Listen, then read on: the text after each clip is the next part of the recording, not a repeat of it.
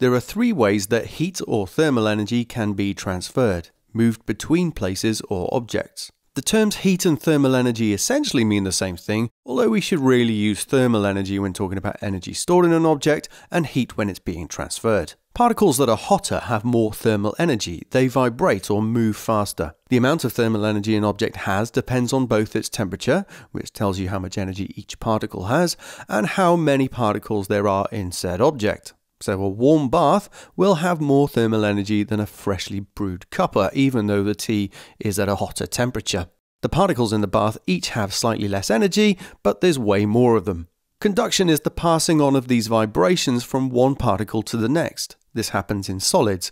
We say the particles vibrate about fixed positions. If you hold a metal rod in a Bunsen flame, you'll soon know about it. Why? It's not that the particles have moved from one end to the other. No, it's the fact that the metal particles in the flame get hotter, they vibrate more, and then pass on these vibrations down the rod, which ultimately reach your hand. Convection happens in fluids, that is, gases and liquids. Their particles don't need to pass on vibrations as they're free to move. If you put a beaker of water on a Bunsen burner, the water at the bottom will get hotter.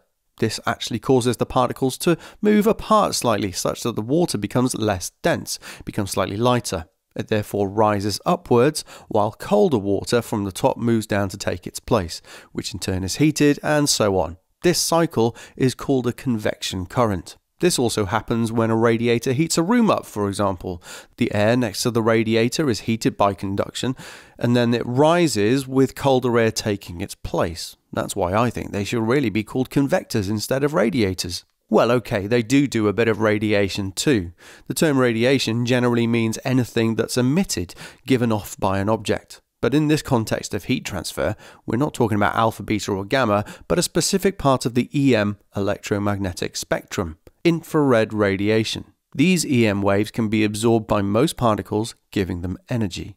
If you put your hand near a radiator or a flame, you'll feel the heat. That's not conduction or convection though, as it's transferred too quickly for it to be either of those. This type of transfer happens at the speed of light, literally. That's how the sun is able to provide much needed heat for the Earth. After all, there aren't any particles in space for it to be done by conduction or convection, are there? You probably know that the worst thing to wear on a hot day is black. Why is that? It's because darker materials absorb infrared radiation far better than lighter ones.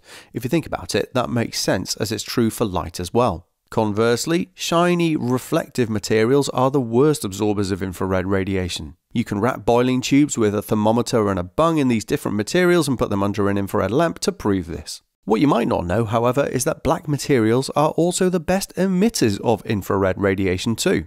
If you have what we call a Leslie cube, we fill it with hot water, you'll find that if you point an infrared thermometer at the different sides, the matte, meaning not shiny, black side appears the hottest.